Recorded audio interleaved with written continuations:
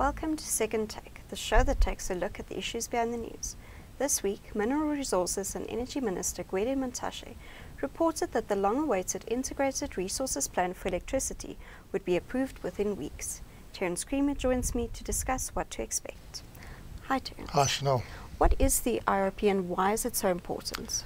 Well, the IRP is the electricity plan for South Africa. It's a forward-looking plan, in this case up to 2030, and it's built using assumptions of demand as well as technology costs, and it puts this together into a model that looks at how do we meet that demand reliably and cost effectively, and it comes out with results.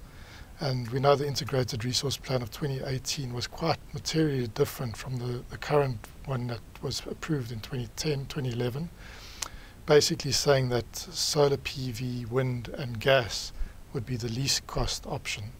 But then we also know that, which is a major change from 2010 when coal was still the least cost for South Africa, and we still had a lot of nuclear in the plan. The 2018 plan doesn't cater for nuclear at all, and even the coal that it caters for raises the cost. So it's a policy adjustment that's made. It raises the cost by about 52 billion rand.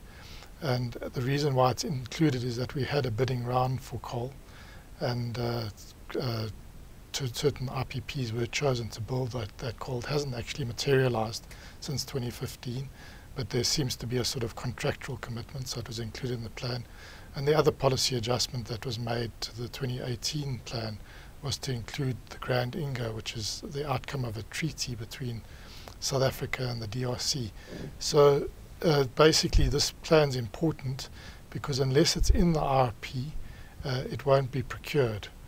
So, you know, we've got an IRP, we've got a ministerial determinations that flow that either allows Eskom, the state-owned utility, to build, as it did with Medupi, Kusile and Ngula, or independent power producers to build, and that's through a competitive bidding process. So unless it's catered for in the IRP, it's not going to form part of those ministerial determinations, and therefore there'll be no procurement of that capacity. What will stakeholders be looking for once the final version is published? I think the main focus will be whether there have been further policy adjustments made beyond the coal and the Grand Inga, which already raised some eyebrows because, you know, in the context of South Africa's rising electricity tariffs, you know, the least cost option is what I think business in particular wants for South Africa. We don't want to have to pay more for electricity than we have to. And whether there are going to be further policy adjustments after a very long-winded process. This entered NEDLAC, the social partners, government, business and labour, have been considering this plan over the last few months. There's been a lot of engagement there, and also in society a lot of comments, because the NEDLAC process is confined to specific partners, specific labour and community partners. It's not all in the labour community, but it is government and it's certain business organisations, and there has been a lot of discussion around what should be in the plan, particularly around nuclear, but also around coal and coal jobs in particular. I think there's concern that if we go for the least cost option, which is, as I mentioned, solar PV, wind and gas being used as a proxy for flexible generation, so it doesn't have to be gas. It could be battery storage, for instance. It could be a hydro. It could be using the existing coal fleet more flexibly.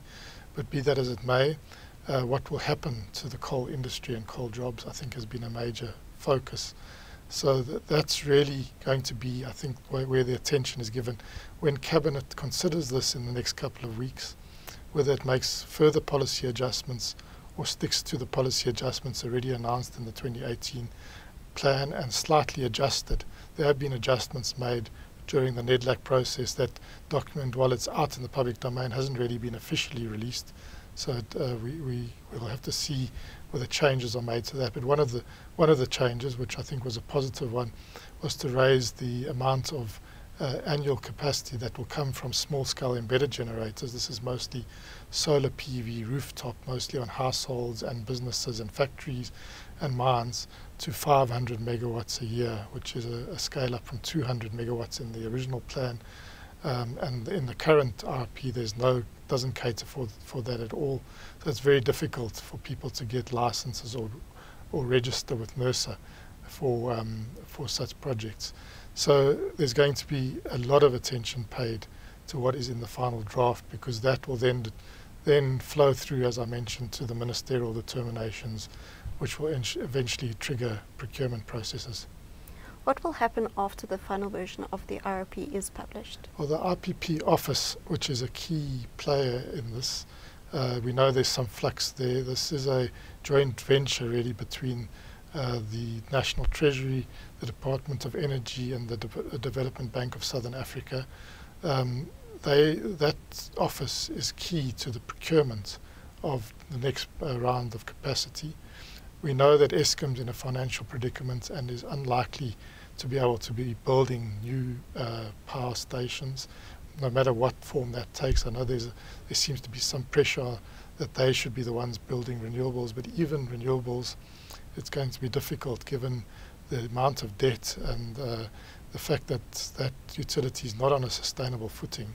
For them to be building new capacity is unlikely. So therefore, what's really going to flow should be urgent procurement processes. As we know, we entered a period of load shedding earlier this year. There's real concern that we are entering potentially another phase of load shedding, and this is at an economy that's not growing at all. And the concern is, if the economy does start turning up, this is going to be a constraint to future growth. So it's this terrible vicious circle where if confidence does return, investment does return, we will start growing, but then there'll be a lid put on that growth because we don't have enough electricity. So what should flow is almost immediately determinations from the Minister of Mineral Resources and Energy outlining what will be procured, then for the IPP office to get that bid documentation ready.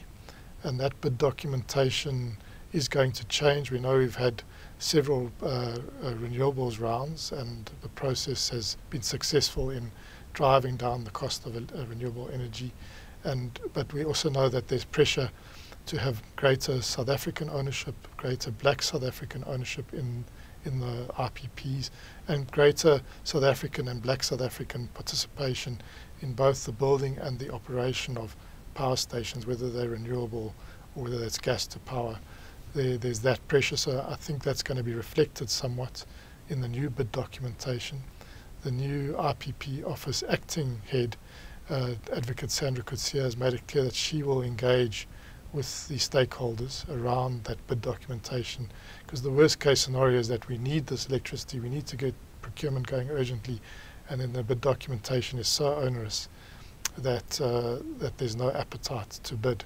So she has made a commitment to engage extensively with stakeholders so that these documents are what the community would call bankable immediately, so that we can get going with procurement, which is now urgent. And whatever's in the document, whatever's in the IRP and whatever's in the determination, what really will probably be procured first would be solar and wind, because those can be done fairly quickly, and we know that there's appetite to build that.